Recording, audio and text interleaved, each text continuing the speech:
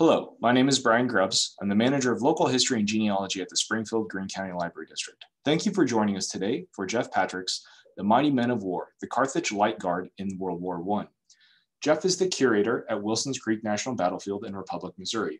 He has a Master's of Art degree in history from Purdue University. He is the author or editor of numerous books and articles on U.S. military history, including Guarding the Border, the Memoirs of Ward Schrantz, U.S. Army, 1912 to 1917, and the second volume in the Schrantz trilogy, A Machine Gunner in France. Thank you for joining us, Jeff. In early October 1918, the men of Company A, 128th Machine Gun Battalion, 35th Division, led by Captain Ward Schrantz, marched away from France's Argonne forest. They had just endured some of the most intense combat of the First World War and were now headed for a rest area. The division looked more like a band of refugees than a military organization, an eyewitness recalled. The men were unshaven, dirty, and haggard. Their clothing was soiled and torn, their shoes muddy and worn out. Many had grown hoarse from cold or gas, and nearly everyone's eyes were red from gas and loss of sleep. A serious dysenteric condition had broken out. Nevertheless, it was a sorry band as for looks, but it had played a great part in a great battle. Soon these men from the farms and small towns of southwest Missouri had an opportunity to reflect on what they had experienced. The battlefield was a sight no artist can paint nor anyone describe, Jack Williams wrote. It was a dogfight from the start, for every inch had to be fought for. We had two of the Boche crack divisions against us in ideal defenses, and they sure hated to give them up. The ground, of course, was strewn with the debris of battle. Dead animals, all kinds of equipment, shattered wagons and big guns, houses crumbled to dust, trees torn down, roads shell-holed, and all the ground churned with shells. I wish I could explain to you how it was, but I cannot, reported Estel Zeiler. The dead Germans were so thick that we actually ran over some of them with our machines. If it had lasted much longer, I do not believe I could have stood it, wrote Otto Grigg. We were in 6 days and nights without sleep or shelter. Anytime you go on the line and get back alive, you are lucky. You cannot imagine what it is to be under shell and machine gun fire. You think every one is going to get you. Sergeant John Kronk explained that an artilleryman within 10 feet of me was struck with a piece of shrapnel that went through his helmet and tore half his head off. Just one of many awful sights. I have wanted war experience, explained another one of Schrantz's men. I got it in this show and plenty of it, and have emerged a considerably older and somewhat sadder man. The long road to the Argonne began in April 1917 when the U.S. Congress declared war in answer to Imperial Germany's decision to resume unrestricted submarine warfare against neutral America. Company A of the 2nd Missouri Infantry, the Carthage Light Guard of old militia days, headquartered in Carthage, had just returned a few weeks before from guarding the U.S.-Mexico border against incursions by Mexican bandits. Now the Carthage men were ordered to recruit their company to full strength in anticipation of a mobilization order that August. Company A's newly elected captain, Ward Lawrence Schrantz, was a veteran soldier. The 26-year-old officer had joined the Missouri National Guard in 1909 and the U.S. Regular Army in 1912. Discharged 2 years later, he rejoined the Guard and served as a non-commissioned officer on the Mexican border. Now he was tasked with finding recruits to bring his unit up to 150 men, or war strength. Despite popular enthusiasm for the war, Schrantz's task was not easy. He had hoped to keep as many veterans of the Mexican border in the ranks as he could, but the War Department ordered that all enlisted married men or other men with dependents be discharged from the National Guard. For several years, the public had been reading of the terrific loss of life on European battlefields, and family pressure was put on many of the men to claim dependency, even though such claim was not justified and the men desired to go, Schrantz wrote. I recall one instance of a rather bellicose lady, an old friend of my family and whose son was a member of my company, who came to my home one morning while I was eating breakfast, refused my mother's invitation to enter, and asked to speak to me on the front porch. She was a very good woman, but on this occasion had worked herself into quite a temper.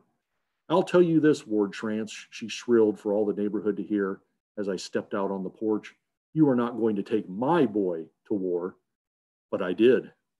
There was another case in which the soldier was much embarrassed by his family's insistence. A grandfather living down in Oklahoma was not content. He wrote a letter to President Woodrow Wilson saying that he had always voted the Democratic ticket and that I refused to discharge the boy, although his parents were dependent on him. This last statement was not true. The letter went to one of the secretaries of the White House, was sent over to the War Department, thence to the Adjutant General of Missouri, and finally down to me through channels. I endorsed it back with the explanation that the man did not want a discharge and was not entitled to one under the regulations, the interest of the relatives being concern for his personal safety and not need for his financial assistance. And in due time, it came back disapproved. There was one youth who enlisted at 18, but his father confided to me that he was only 16.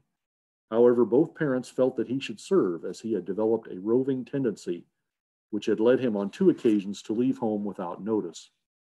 My grandmother, however, had quite different ideas about his entry into the armed forces. "He is just a boob," she said, "a great big overgrown boob. He'll be the first one killed. The boobs are always the first ones killed." Happily for the youth and possibly for me, this lady did not write to the president. The high physical standards adopted during peacetime worked against Schrantz's recruiting efforts as well. In addition, because the National Guard would not be mobilized until August, the impatient and unemployed enlisted in the regular army and were accepted immediately. Despite these obstacles, on Sunday morning, August 5th, Schrantz was able to report his company's strength at 3 officers and 150 enlisted men. 5 days later, a capacity crowd, one of the largest ever seen in Carthage, gathered in the high school auditorium to bid farewell to the company. The assembled citizens listened to Methodist Reverend Dr. W.G. Clinton urge the men of Company A to, quote, "conduct themselves as to come back clean and bring the flag back clean." Allen McReynolds, a former captain of the Carthage Light Guard, reminded its members that they belonged to an organization with proud associations and that they should maintain the unit's good name. Captain Schrantz replied that he hoped to show by their acts that, quote, "we appreciate our home community and appreciate their esteem and would strive to do honor to Carthage and expected to accomplish a good deal in this war." After a brief stay at Camp Clark outside Nevada, Missouri, Company A was moved by train to Camp Doniphan, the training camp for the newly formed 35th Division, just outside Lawton, Oklahoma. The sprawling 2,000-acre camp contained nearly 27,000 troops by December 1917. Training began immediately. Close order drill, semaphore signaling, scouting and patrolling, hikes and physical exercise helped fill the time. Daily addresses by officers were also prescribed by higher headquarters. These useful lectures included personal hygiene and care of the feet, military courtesy, and one on why we are at war. The latter talk did not impress everyone in the company, according to Schrantz. Quote, "as if it made any difference to us why we are at war," grunted the old-timers with a fine contempt for the high motive propaganda of the government. "We are American soldiers, and the nation is in a position where it has to fight. That is all that concerns us." The process of becoming professional soldiers was not easy, even for veterans like Captain Schrantz. On one occasion, Schrantz ran afoul of Major General William Wright. One day, Schrantz was observing his company at drill when, as luck would have it, quote, "some airplanes rose from a nearby field and began doing stunt flying. I had been speaking to my first sergeant about something, and together we stood staring at the planes. Suddenly, the sergeant broke off the conversation in an awed voice. 'Captain,' he said, 'here comes the general.' The general was indeed coming, striding across the field with fire in his eye. I advanced to meet him and saluted.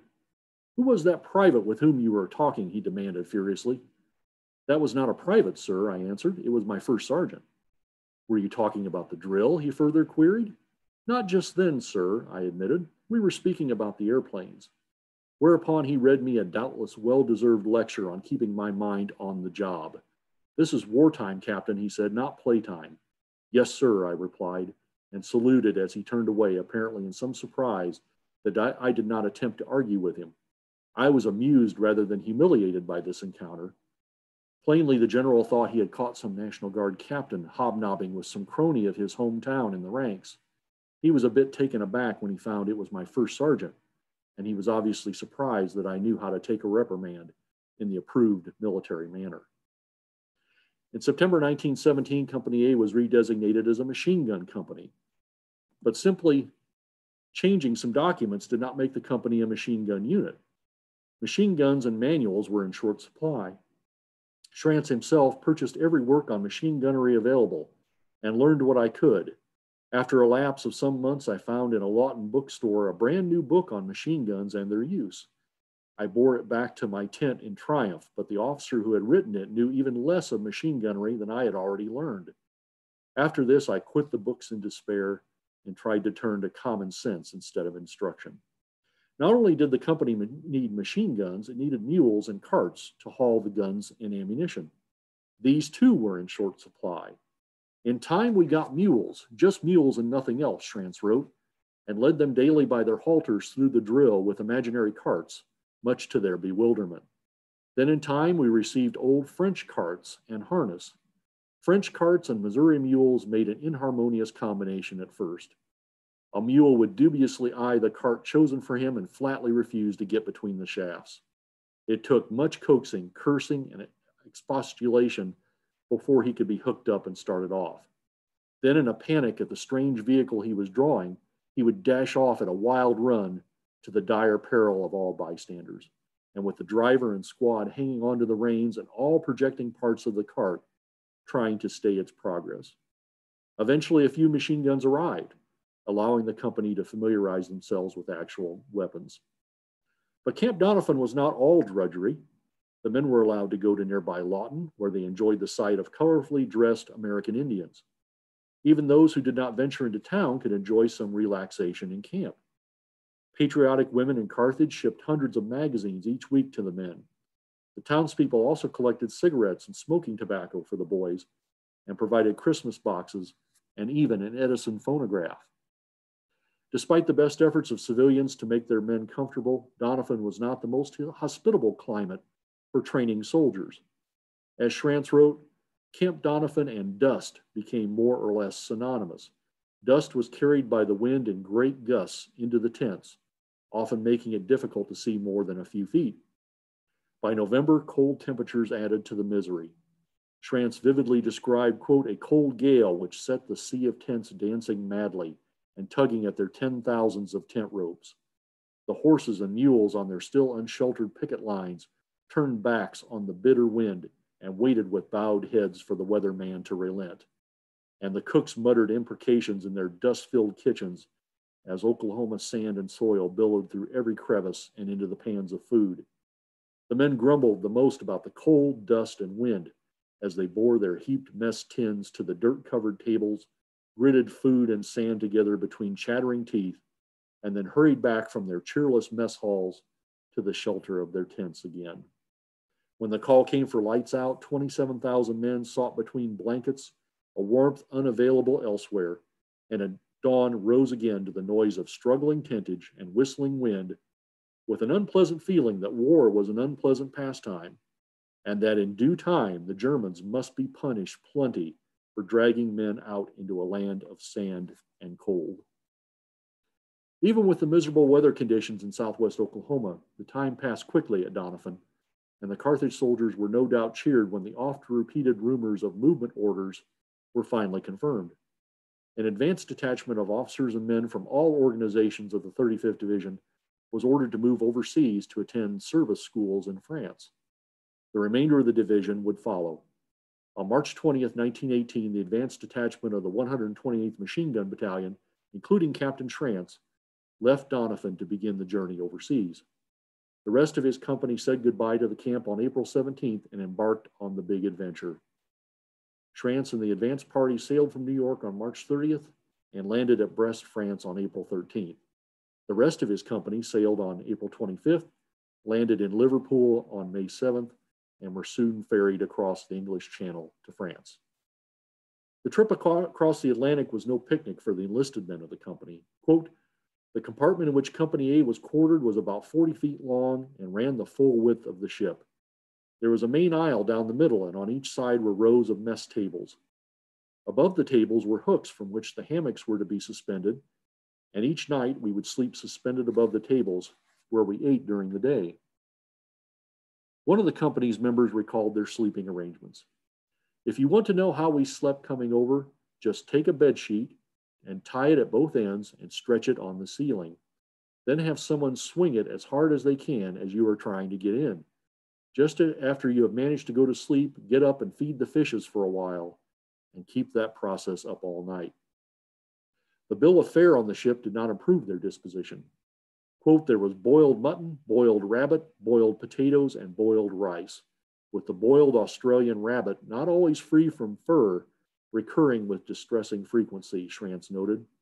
What was served as coffee did not taste like the beverage so familiar to Americans, and even the tea served on the ship could hardly be termed a palatable drink.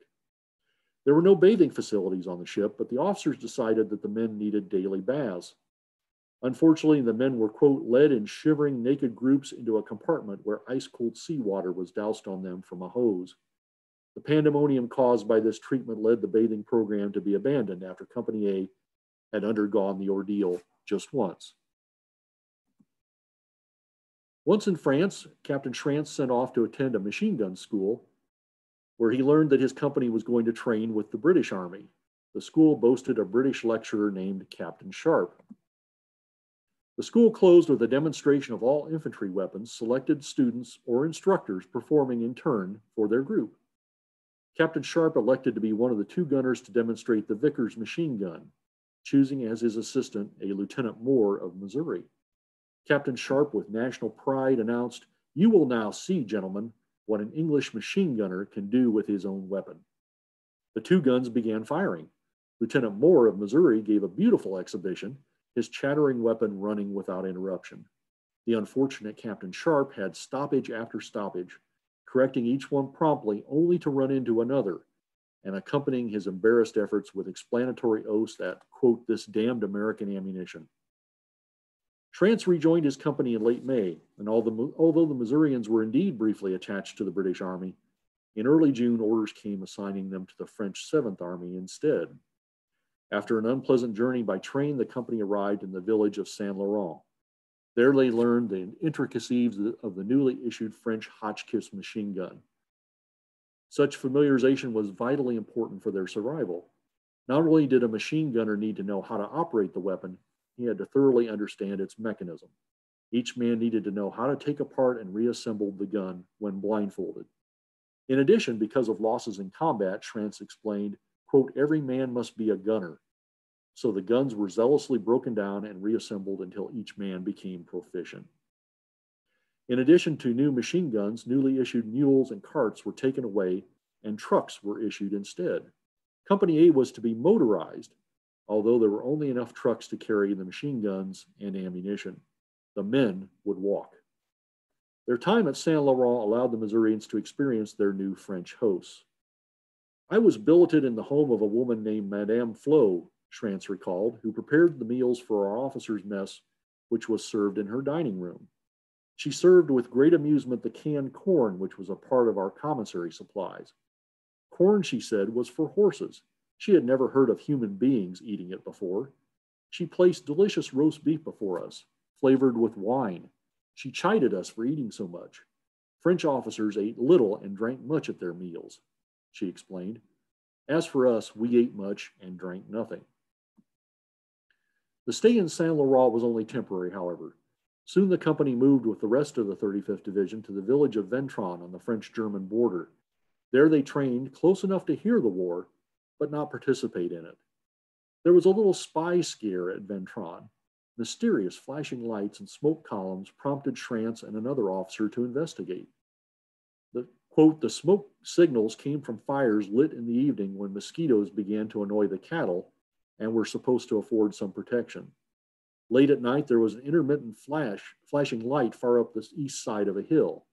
Sliding down the steep hill through the pine trees with pistols in one hand and flashlights in the other, Schrantz and his comrades surprised two startled French civilians, an inebriated mountain man and his wife, the latter with a flashlight in her hand, obviously trying to get her drunken mate back to their hut located near the summit. Finally, on July 31st, Schrantz was ordered to take his company into the trenches. They occupied a 3/4-mile section of the front line. On August 5th, 1918, the first anniversary of their entry into service, the Carthage machine gunners fired their first shots of the war, and the first ever fired in anger by the old Carthage Light Guard against German work parties and several nearby villages occupied by the enemy. The men were changed nightly on the harassing gun so as to give everyone a little experience at shooting at the enemy. One man, Private Lawrence Aiken, took his turn on a machine gun, but he became tired when he was required to dismantle the gun after each firing. "Why not leave it up here?" he suggested to the sergeant in charge. "We must put it up to shoot again in a half hour. Why not just let it sit?" "Take it down," replied the sergeant. No sooner had the men done so than a German shell exploded where the gun had been sitting just a moment before. As the screaming of the fragments died away and the clods of earth pattered down, the men heard the sergeant's voice again. "You see what I mean?" On another occasion, Captain Schrantz decided to try his hand at sniping. Schrantz and one of his sergeants took a carbine and took aim on a German in the enemy trenches. "You watch him with the binoculars while I see if I can make him duck," Schrantz said. Schrantz sighted the weapon hopefully and pulled the trigger. "He heard the bullet. He's ducked," said the sergeant. "Let's move down the trench and see what happens." Schrantz wisely told the grinning sergeant. Almost immediately after they moved, there came the crack of a bullet from the German lines, followed by several others, as the German sniper tried unsuccessfully to find Schrantz and his sergeant.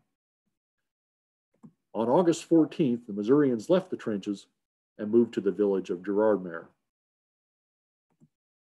Although Schrantz and his company had gained valuable experience on the front line, the brief time in the trenches had not been what many of the men had expected.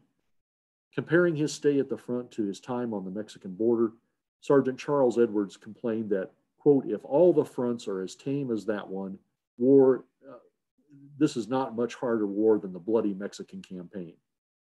The only enemies they had encountered were rats the size of terriers, cooties, and fleas. Edwards and his comrades would soon realize, with tragic results, that some areas of the Western Front were far more lethal, with more talented opponents than rodents and insects. Only a few weeks later, the 128th would see combat in the largest American operation of the war, the Meuse-Argonne. The Meuse-Argonne offensive, so named because the American Army advanced through the area between the Aisne and Meuse rivers, including the Argonne Forest, was the bloodiest battle in American history to that time, with more than 120,000 American casualties. The Allied goal was the critical German Sedan rail line.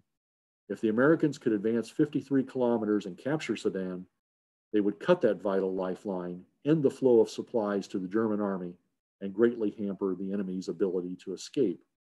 In order to capture Sedan, however, General Pershing's doughboys would first need to overcome the front line and 3 German defensive lines. American success depended on surprising the German forces in the region, overwhelming them with superior numbers, and moving quickly toward their objectives before enemy reinforcements could arrive. The Germans were well prepared to meet the American offensive. They had carefully constructed a formidable array of defenses, bolstered by natural features. Quote, "The country is very rugged, being traversed by many streams, gullies, and arroyos, forming a series of ridges and spurs admirably adapted to strong defenses," one officer recalled.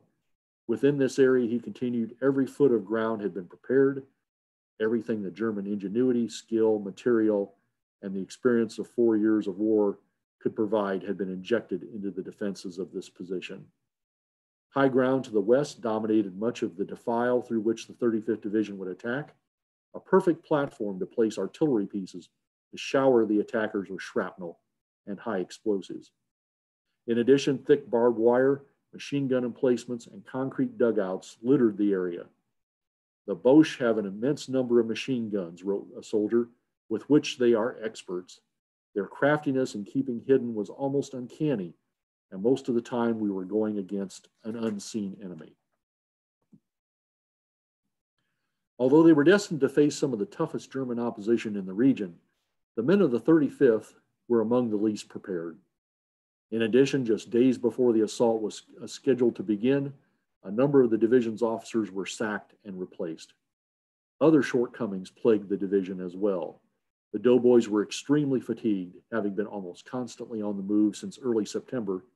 Their training had emphasized trench warfare rather than open warfare, and communications equipment, including telephone wire, wireless, flares, and aerial signaling panels, were either faulty or missing.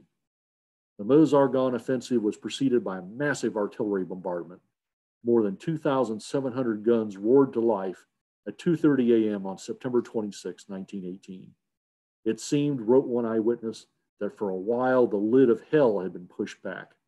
The noise was so intense, recalled a Kansas soldier, that you couldn't hardly hear yourself think. As 5:25 a.m. approached, every officer and every section leader in Schrantz's Company A was studying his watch, in hand or on wrist.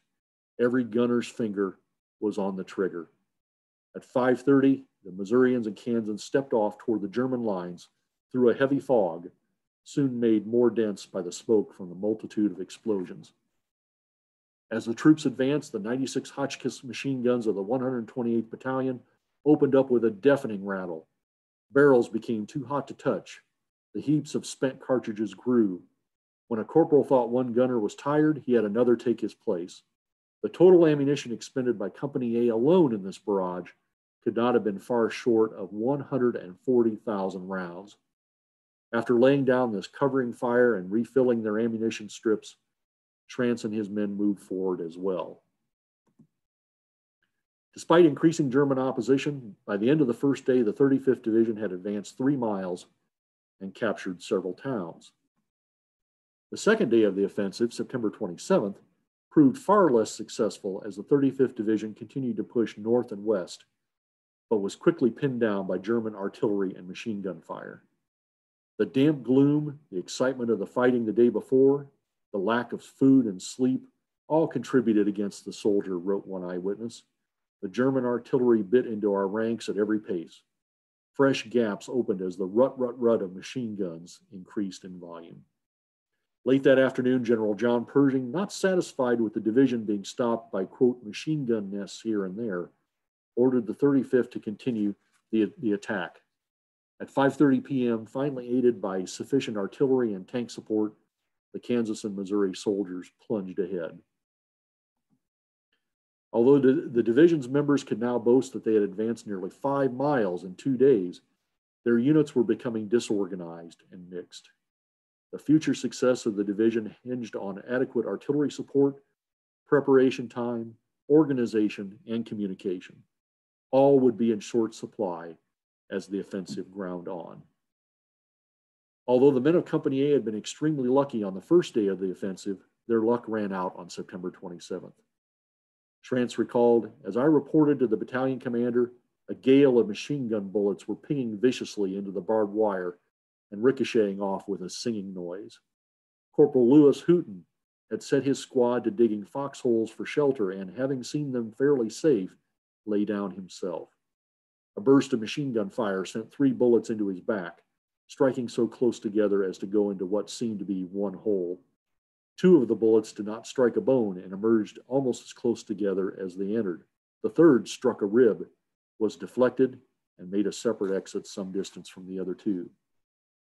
Sergeant Ellis bound up 2 of the wounds with a first aid packet, but in the excitement did not see the place where the separate bullet had emerged. He then ordered Hooton to the rear, but Hooton objected, wanting to stay there on the hill and direct his squad. And an order from Captain Schrantz was needed to start him back with the other walking wounded, dribbling down the hill. At the busy dressing station in the rear, someone glanced at the dressings and asked if Hooton could walk. Then, the answer being yes, told him to keep on walking. Finally, he reached a dressing station and there fainted from loss of blood while waiting his turn for treatment, later being loaded into an ambulance and sent to a hospital. Not only did casualties begin to sap the company's strength, but so did physical exhaustion, as Schrantz explained. Quote, since the night of September 23rd, there had been no opportunity to sleep, save for occasional cat naps for a few minutes on the battlefield, and the officers had hardly even had a chance for that. Besides this, the physical strain of lugging heavy equipment had been wearying on the men, and the nervous strain was no less fatiguing. Already the 2 days emergency rations had been made to stretch for 3 days. and there had been no warm food since the evening meal on September 24th. At the end of the day, Schrantz's men halted and dug in the ruined village of Bonny and waited for the inevitable German artillery bombardment. Schrantz wrote, "Lieutenant Dunn and I took up our abode in a deep shell hole. We lay in the bottom of it, shivering with cold and trying to get a little much-needed sleep, when a heavy enemy shell struck near our hole and half covered us with a shower of dirt clods. I dropped off for an hour or so of troubled slumber." As the third day of the American drive began, maintaining the pace of the advance continued to be a pressing concern. Consequently, new assaults were ordered for the morning of September 28th. Despite being battered by a torrential downpour of enemy machine gun and artillery fire, the Americans were able to advance into Montrebo Wood. There they found the Germans fighting like the early day American Indian, behind trees and in ravines. Clusters of German pillboxes were taken only after doughboys crawled toward them to use grenades and rifles. With Montrebo Wood more or less secure, the Americans dug in for the night. It probably came as no surprise to every man in the division when orders were issued late that night to resume the attack the following morning. By the end of the third day, the battered 35th men faced practically insurmountable problems. Communications was poor at best, as runners continued to roam the battlefield in search of command posts and officers. Artillery support, critical to eliminating German machine guns and the movement of reinforcements, had been inadequate since the opening barrage on the first day, and the constant series of hurriedly planned attacks had left no time to reorganize the division. In addition, many officers had been killed, wounded, or missing. Fresh German troops had arrived on the scene, and German aircraft had effectively directed artillery fire on American positions, while the exhausted doughboys suffered through deteriorating weather, including cold and rain. Despite the difficulties, the men were required to push on, regardless of losses. The Missourians and Kansans rapidly approached the breaking point. Schrantz recounted his day this way. Quote, "My little company followed behind the infantry into Montrebo Woods. Enemy artillery seemed to be laying direct on their targets, and their accuracy was uncanny. I saw one entire squad of 9 men off to our right, blown down by the blast of one shell. How many of them were killed and how many wounded, I have no idea. But the entire group, which was in single file, went down like a bunch of 9 pins. The effect of this direct fire from the enemy guns was very demoralizing. As we approached the southern edge of the woods, the ground was littered with German dead, many of them machine gunners who lay sprawled across the weapons which they had served to the last. Other Germans with their hands in the air were passing through our lines to the rear, and I noticed several of them smiling nervously. It impressed me that these smiles did not indicate joy at being captured, but rather relief at the fact that they had not been killed by our infantry, who had just passed them up. As the company emerged into a little open spot, there came the crack of bullets and the pop-pop of an enemy machine gun. A number struck the ground in front of me. A man was shot through the shoulder a few yards behind, and another almost at the tail of the column received 3 bullets through his leg. From several other points in the woods, Maxims were firing, and since machine guns not carefully sighted beforehand were absolutely useless in this jungle, I decided to take my company back toward the edge of the woods to wait until the infantry had done a little mopping up. For an hour or more, we rested here, many of the men dropping off to sleep through weariness. I became conscious that I was both hungry and thirsty. We had had little food since the attack started, and my water was exhausted. My hunger and thirst overcame whatever qualms I might have had, and I took a dead German machine gunner's canteen and food. The canteen was entirely full of what seemed to be weak coffee with a dash of whiskey in it, and it helped me much during the next 24 hours. The bread I took from the haversack appeared to be some sort of bran combination and tasted somewhat like molasses. My men also discovered about this time that there was food in the German haversacks, and it was not long until all had been plundered. The haversacks of the American dead were also searched, but in most cases were already empty. Casualties continued to mount in Schrantz's company. When Sergeant Charles Edwards placed his men in a shallow trench for shelter, then lay down and went to sleep, some tanks approached the edge of the woods, drawing heavy enemy fire to the vicinity. One shell struck among the men, killing Sergeant Edwards and severely wounding 2 others. The 24-year-old Edwards had been a member of Company A since 1914 and had served on the Mexican border. Had he lived and the war continued, he would have been made an officer. A general order issued after the battle praised him. Quote, Edwards commanded his section with extraordinary courage, and during this time set a magnificent example to his section, exposing himself repeatedly to fire until killed in action. South of the woods, the company's vehicles and kitchen could not keep up with Schrantz's men. But the kitchen camp was not immune from enemy fire either. As soup was being prepared, a shell exploded nearby, showering the kitchen and men with dirt and hurling dirt clods into the soup. Cooks, kitchen police, and drivers hurried for a nearby dugout, but soon they emerged, tasted the soup, found it good despite the dirt, and ate it. As soon as darkness fell, they started forward with cans of this soup, hoping to find their company. That night in Montrebo Woods was one of the most miserable that I ever spent in my life, Schrantz recalled. Rain was falling, the none too waterproof raincoats were sodden, and everyone was wet and shivering in the chill. The carpet of leaves which covered the ground was soaked with water, and even the men whose duties at the guns did not require them to remain awake were hardly in a position to get much sleep.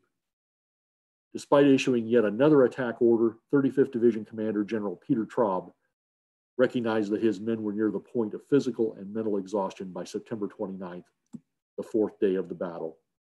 Early that morning, he noted the division had lost its punch because of heavy officer casualties and disorganization. Nevertheless, it appeared that the men were still seen capable of achieving some of their goals.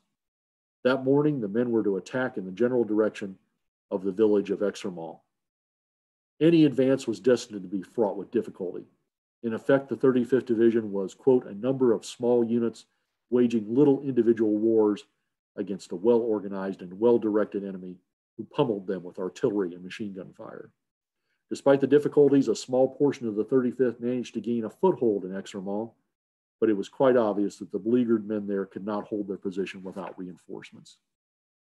General Traub finally decided that his division had reached its high water mark. At 11 a.m., he sent a message to his superiors. Quote, regret to report that this division cannot advance. It is thoroughly disorganized through loss of officers and many casualties. Recommend it be withdrawn. Under the cover of an artillery barrage, his men were ordered to begin withdrawing from Exermont to Montrebo Wood, beginning at 1 p.m., then to abandon the wood to the enemy and retire to a line in front of a high ridge northeast of Bonny, where defensive positions had been prepared by some engineers. Schrantz and his men were ordered to join the engineers on the ridge. Entire units, small groups, and even single doughboys found their way to the ridge. The evening of September 29, 1918, found the exhausted 35th Division, quote, still able and willing to hold its shallow foxholes on the heights, but unable to take the offensive, but still capable of halting any German advance. Gaunt and unshaven men rubbed weary eyes with grimy hands, glanced at the gray and rain-sodden dawn, and looked bleakly at the still grayer faces of men who yesterday had been like them, but now had found peace and rest, Schrantz remembered. 4 days of heavy casualties, fierce enemy opposition, and terrible weather conditions had wrecked the 35th Division. On Bonny Ridge, Schrantz and his men spent September 30th manning the defensive line, where one more member of his company was destined to lose his life. Early on the morning of September 30th, as the front line was being heavily shelled, Sergeant Edwin Wiggins placed his 4 machine guns into position and hurried to a concrete pillbox to make his report. Just as he reached the door, the Germans made a direct hit on the building just above the door. Sergeant Wiggins fell into the building dead, a small piece of shell having penetrated his head behind the left ear. Like Sergeant Charles Edwards, the 22-year-old Wiggins was a longtime member of the company. He was also one of the men who everyone believed would have made an officer had he lived. Wiggins was awarded the Distinguished Service Cross, the Army's second highest award at that time. His citation read, quote, Sergeant Wiggins led a machine gun platoon to a threatened portion of the line under a heavy enemy barrage, encouraged his men, and directing the construction of emplacements. He also organized a group of infantrymen who had become separated from their organizations and put them into the line, supervising their entrenchments. This gallant soldier was killed just as this work was completed. In the wake of Wiggins' death, Schrantz and his men were still uneasy. The Missouri machine gunners stared expectantly to the north, wearily worked the bolts of their weapons to be sure they were still in firing order, and then waited while rumors and uncertainties circulated. Tense nerves were strung to a high point, and the tale which caused the greatest anxiety was to the effect that a further withdrawal was imminent, Schrantz explained. The engineer commander on the ridge assured Schrantz that I am going to die right here.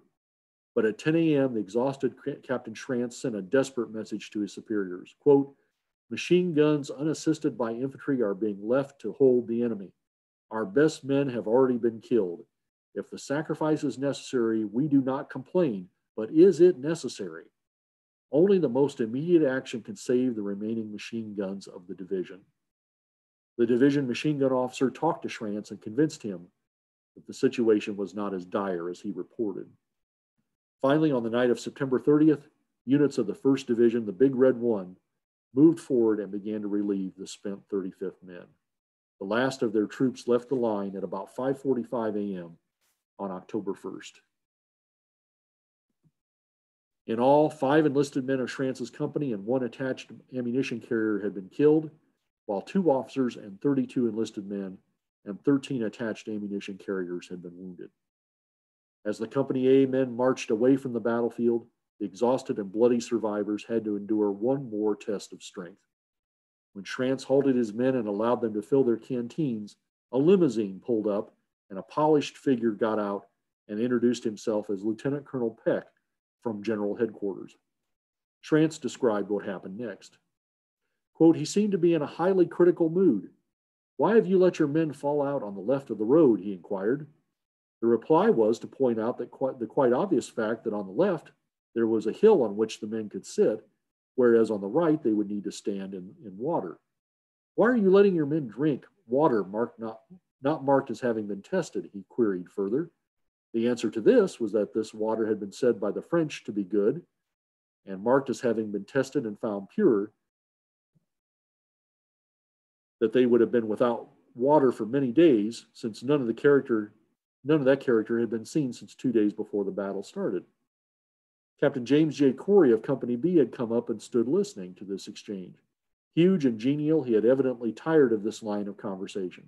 For Christ's sake, Colonel, he burst in with an expansive grin, give me a cigarette. This broke the ice.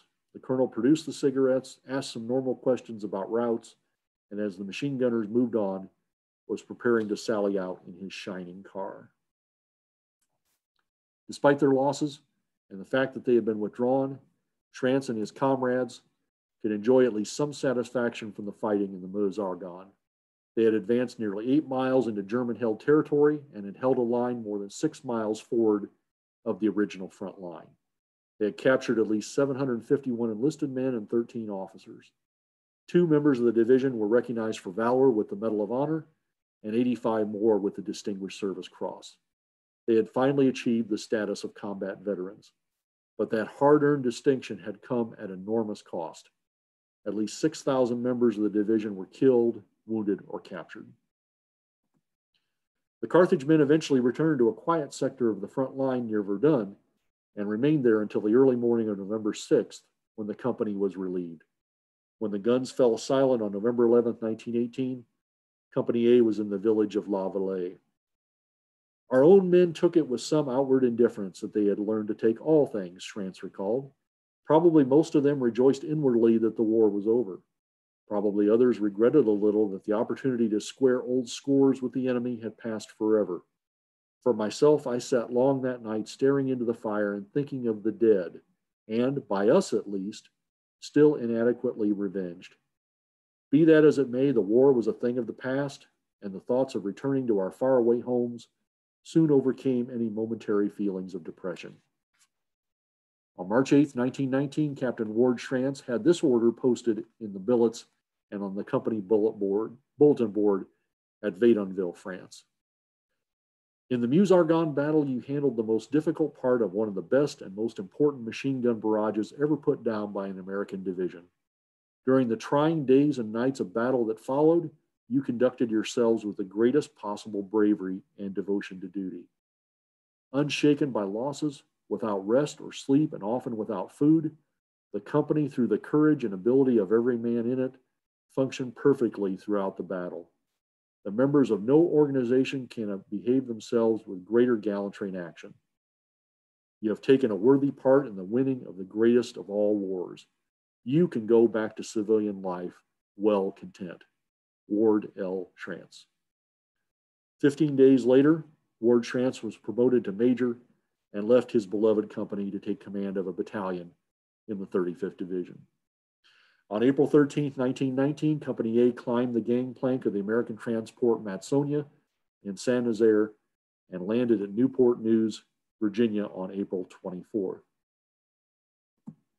On the morning of May 4th, they reached Camp Funston, Kansas, and 3 days later, each man received his discharge and boarded a train homeward bound. The citizens of Carthage were overjoyed that not only had their company returned largely intact, but also that their fellow Missourians had upheld the honor of the community. Company A covered itself with glory, wrote the Carthage, Missouri Evening Press. Allen McReynolds, a former captain of the Light Guard, wrote that for over 40 years, the community life of Carthage has been enriched by the Light Guard. The boys who went from Carthage to France fought their way through the tangled depths of the Argonne forest, and today bring home the richest heritage yet laid upon its altar. Their duty done, they modestly bring home a record of manly courage, untarnished and unstained. Company A, Carthage's own, returned with a record of glorious achievement that will live as long as memory, echoed the Carthage, Missouri Evening Press. Carthage realizes that she owes you much more than she can ever repay, and may the old hometown never forget for one moment that binding obligation. The veterans of Company A resumed their former lives as best they could. After the cheering died away, the citizen soldiers again took their places back in the old hometowns, partly misunderstood, partly victims of envy, partly incapacitated for life by the gallant service they gave to state and nation, wrote the Kansas City Star on the 10th anniversary of the war. Many of the younger ones went back to school, others returned to the farm, still others hunted for their first job. A small number regained the vocations they had left in 1917. The 128th Machine Gun Battalion held frequent reunions where the old doughboys could be found fighting the war over again. But as their numbers dwindled and the men of Carthage went on to serve in a far more costly war in 1941, the memory of Company A and the sacrifices they endured in the Meuse Argonne gradually disappeared. Now, with the passing of the centennial of America's involvement in the Great War, it is time to remember what correspondent Claire Kennemore wrote in 1919. Quote, "They were mighty men of war, these long boys from the Ozarks, and they will not soon be forgot." Thank you very much for listening.